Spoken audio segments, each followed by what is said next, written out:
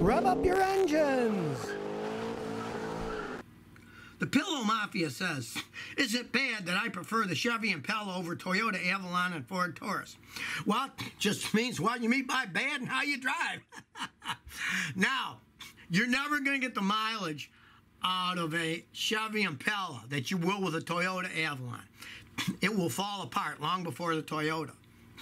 And the Ford Taurus, they were up in the air cars. Some years were excellent. Some were pieces of junk. So, I mean, the Toyotas are so much better made.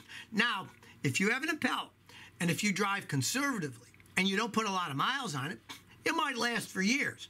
But customers that I've had with Impalas, once they had 100,000 miles, generally they started to fall apart if it was city driving, and they weren't happy. The transmissions went out, or the engines blew head gaskets, or the air conditioning compressor blew up. They really weren't happy with the cars in the long run.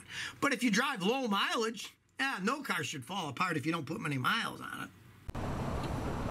So if you never want to miss another one of my new car repair videos, remember to ring that bell.